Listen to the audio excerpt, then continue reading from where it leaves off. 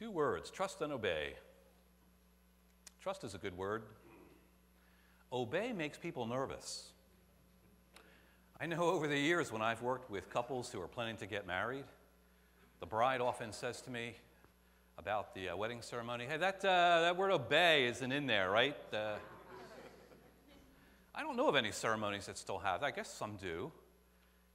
Wives-to-be saying, I promise to love, honor, and obey him. It doesn't fly for most people today. In fact, obey is kind of a word that people might associate with their pet. You know, I'm training my dog so he will obey me. I am the master, and he's to obey me. We get a little nervous sometimes with that kind of talk. But truthfully, when it comes to the journey of faith and our understanding of what the Bible's message is, the word obey is pretty important. If we talk about the Lord being the Lord of all, then it's kind of a situation where there's an expectation for him to have us do what he wants us to do. That's what it means to have him as the center of your life. But human nature always gets in the way. People are always trying to dilute what God has said and kind of tweak it to make it fit our lifestyle, our comfort level. Maybe the best way I can explain what I'm trying to say is that when our kids were young, as parents, my wife and I, we wanted them to take vitamins because we wanted our children to grow up strong and healthy. So we got those chewable children's vitamins. And so every morning when they'd have breakfast before they go off to school, we would say, you know, you got to take a vitamin. Well, you know, those vitamins were kind of costly. And since I did the food shopping in the family, I went with the store brand. Now, I never really tried one, but I confess now to you that they probably didn't taste that great. Not like the Flintstone vitamins or some of the name brands. But every morning, we dutifully gave our kids vitamins, and they took them. Years later, one day, my wife and I were sitting around talking. We said, you know, let's move the furniture in the living room. You ever get one of those days? You just kind of get tired of where your furniture is. Let's move the furniture. Yeah, it's a great idea. Let's move the sofa over there. Okay, so I'm moving the sofa, and oh, what's that? Little pile of fossilized vitamins from way back. Now, where did that come from? I can't imagine. Well, they were obedient. They took the vitamin, but they didn't consume it. And in some ways, we might receive what the Bible says and take in the message, but we don't exactly live it out or carry it out. That was the problem this guy in the Old Testament had. His name was Saul. And in the book of 1 Samuel, in the 15th chapter, we have this story of how he sort of obeyed God and sort of didn't. And he was the king of Israel, so God kind of had a higher expectation for him as far as his level of obedience. 1 Samuel 15, we have the story of God giving Saul, the king, a specific message. It's a hard message to kind of get your mind around because he was telling Saul to go and completely destroy a group of people called the Amalekites. Can you say that word? Amalekites. Very good. You can impress your friends when you leave church and say, I heard a sermon about the Amalekites. The Amalekites were not good people. And if you look back in the Bible to Exodus chapter 17, they kind of sucker punched the Israelites when they were coming out of Egypt. You know, Moses, Red Sea, the whole deal. When he led them out, the Amalekites attacked the Israelites. And it says in Exodus chapter 17 that God would punish the Amalekites for all future generations. And so this is one of those times that God speaks through the prophet Samuel, who goes to Saul and gives him the message. Saul, you must go and completely wipe out the Amalekites. This is how it's worded in the Bible. Verse 3. Now go, attack the Amalekites, and totally destroy everything that belongs to them. Do not spare them. Put to death men and women, children, infants, cattle and sheep, camels and donkeys, lions and tigers and bears, oh my. Everything. Now that raises a question that's really a sermon for another day. Why would God ask him to do that? Children and their animals? Why does everything have to be wiped out? Well, it's too long to really get into, but one theory from Bible scholars is that since the Amalekites were such evil people, they were already lost and separated from God. So in that sense, they were already dead to God. And if any of them were allowed to survive, even the children, they would grow up and become adult Amalekites, and they would continue to torment and attack the Israelites, God's people. And so perhaps that's the reason why, or one of the reasons why, Saul gets this message to go completely annihilate the Amalekites. So Saul gets the message, and in verse 7 it says, he attacked the Amalekites all the way from Havilah to Shur, to the east of Egypt. He took Agag, king of the Amalekites, alive, and all his people he totally destroyed with the sword. But Saul and the army spared Agag and the best of the sheep and cattle, the fat calves and lambs, everything that was good. These they were unwilling to destroy completely, but everything that was despised and weak they totally destroyed. So Saul spares the king, wipes out everybody else, and when it comes to the livestock, he saves the best stuff for himself and kills all the weak and undesirable livestock. So now there's a problem. Saul had clear instruction from God, and he didn't obey. So now God says to the prophet Samuel, you go and tell Saul that I'm not happy. Now he's in the doghouse. So Samuel has this unenviable job of going to the king and saying, what in the world did you do? Verse 13, Samuel reached Saul, and Saul said, the Lord bless you. I have carried out the Lord's instructions. He's feeling pretty happy about himself. He's feeling like he did a good job. He did partially obey. He wiped out the Amalekites, but he saved the king, and he saved the good livestock, and he's thinking, hey, this is better than recycling. These are good animals. We should save them, and we can use them in some way that we want to. But Samuel said, if you followed God's command and did what he said and wiped everything out, verse 14, what then is this bleating of sheep in my ears?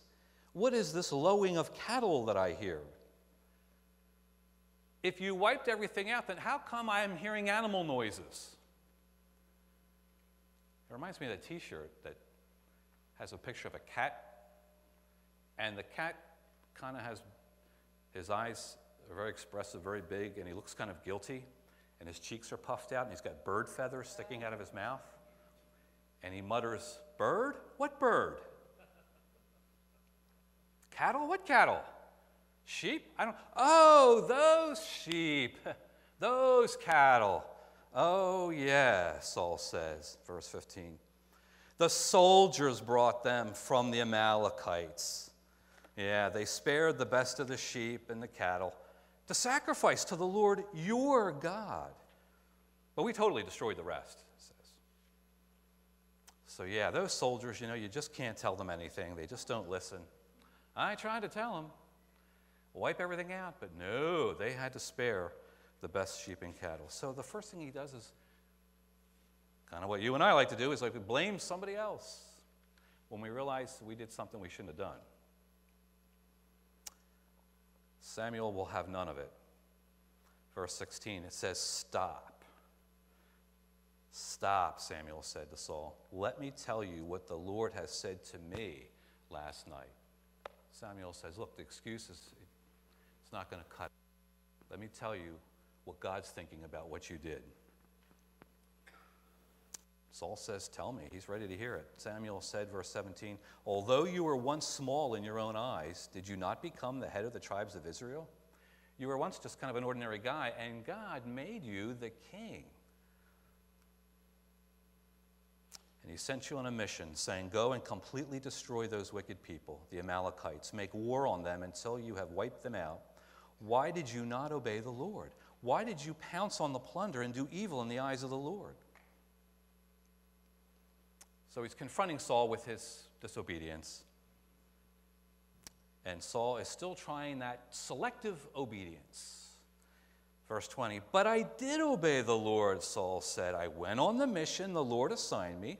I completely destroyed the Amalekites and brought the king back alive. The soldiers took the sheep and the cattle from the plunder, the best of what was devoted to God, in order to sacrifice them to the Lord your God.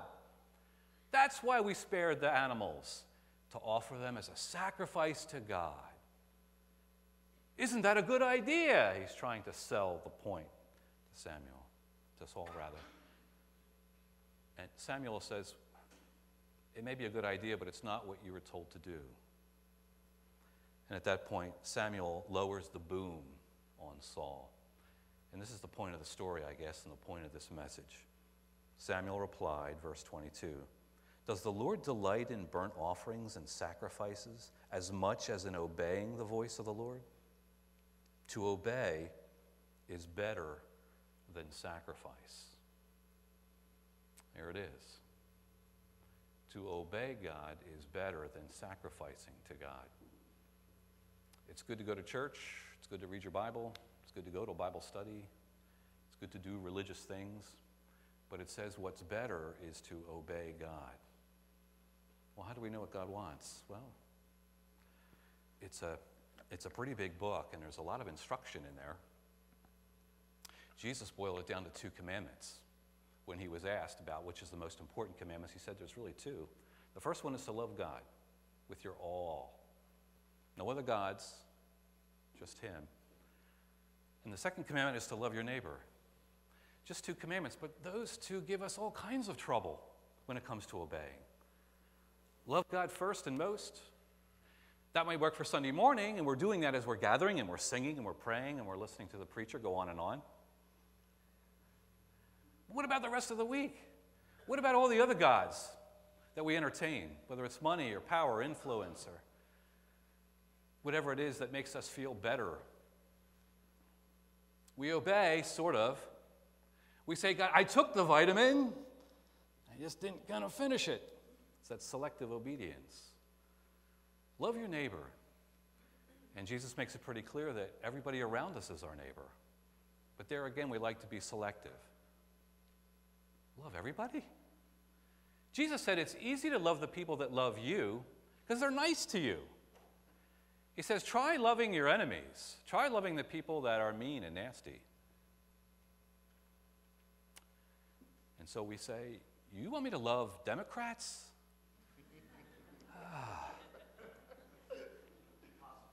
Impossible, yeah. You want me to love people on welfare? You want me to love people whose skin color is different than mine? That's where I draw the line. I take the vitamin, but I'm going to put it under the sofa when you're not looking, God, because I can't go all the way on that. Selective obedience. So what's the big deal? Why do we need to be fully obedient to what God's saying? Because it's God's plan for your life and mine. And God designed you and me, and he knows what's best for you and me. And if we follow the plan, it goes better for us. Do you ever buy something and you try to put it together yourself? You got instructions, but you say, I don't need those. All I need is a wrench and a screwdriver, and I can figure this out. Then you get about halfway through, or maybe you get all the way done, and you've got all these extra screws. And you say, you know what, maybe I should look at those instructions. Maybe I missed something, because this didn't go quite right. Or maybe you think you've put it together and it starts to fall apart. And that's when you say, you know what, yeah, I definitely missed something. Well, if you think it in terms of the Bible being a life plan, it goes better if you follow what God has said, because he knows how it's supposed to go. He knows how the story turns out in the end, and he's trying to tell you and me, go this way. Follow this path, follow this plan, follow these instructions, and in the end, it's going to be better for you. one last illustration, and it pains me to use it because it's an illustration regarding the Dallas Cowboys. And I'm an Eagles fan. But anyway, I was reading that Roger Staubach, anybody remember Roger? First of all, how many Cowboy fans are in here today? Come on. All right. All right. There's one in every crowd. We have several in this crowd. Well, the Dallas Cowboys years ago had a great quarterback by the name of Roger Staubach, who, by the way, is a believer and a good guy. And he led them to a championship, probably a couple, maybe Dallas fans know. I know 1972 they won Super Bowl. Anyway, Staubach, later in life, after he stopped playing football, talked about how, you know, when he was in the midst of a game, the coach, Tom Landry, would send a play in to tell the quarterback, this is the play I want you to run. You're going to pass or you're going to run. And Staubach talked about how, you know, there were times when Staubach had his own idea about how things should go with the team. That he had a different idea about which play should be used. And he struggled sometimes with doing what the coach wanted. But he realized later that when he followed the coach's plan, that things usually ended up working out pretty well. In fact, years later, Staubach would say, and this is a quote, "I faced up to the issue of obedience. Once I learned to obey, there was harmony, fulfillment, and victory." Kind of works that way for you and me on the faith journey. Once we kind of deal with this issue of obedience and start to follow God's plan, we start to find that harmony and that fulfillment, and we find victory. Because God's plan is all about victory over sin, over death, with the hope of life eternal. It's a pretty good plan. And He's given us some pretty good instructions as a manual, and if we would follow it and be obedient, we'll find all the things that we're looking for, the harmony, the fulfillment, and the victory. And we have an awesome role model in Jesus, because the Bible says that Jesus was obedient unto death. He followed the Father's plan, which was for Him to come down to this earth, put on flesh, a God-man, and to allow Himself to be murdered on a cross, not just for the sake of dying, but for a purpose, to pay a ransom, to pay a debt that we can't pay. We can't forgive our own sins. But when we buy into this plan and we follow the instructions and we obey, we find that His blood, His sacrifice covers us and makes us clean and makes us whole, and helps us to find the fulfillment in this life and the hope and the victory in the next life. And we're blessed to have this plan, and we're blessed to have a Savior who cares that much for us that He would come and die on a cross for us. And He tried to make that clear to His disciples that night in the upper room, in that first time of communion, when the Bible says that Jesus at one point after the supper took some bread and he gave thanks and He broke the bread and He gave it to His disciples and He said, "This is my body, broken for you. This is God's plan. This is part of my obedience on your behalf to be broken for you." And it says He also took the cup and He said, "This is my blood poured out for you for the forgiveness of sins." Represents a new covenant, a new arrangement, a new relationship with God. Receive this and remember. And that's why 2,000 years later we still have this sacrament we call Holy Communion. It's a way of remembering how obedient Jesus was and how He calls us into a life of obedience. And so as we prepare to engage with God through the sacrament of communion, let us pray and be mindful of our need to confess before we receive. Father, if we're honest, and we need to be, we've all done things, said things, thought things we shouldn't. And we ask for your forgiveness.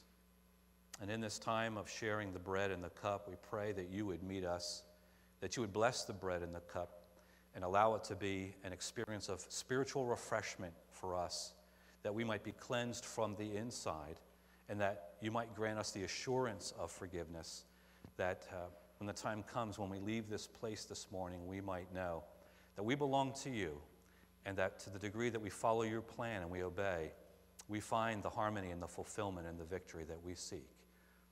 Come now and meet us, for we ask in Jesus' name. Amen.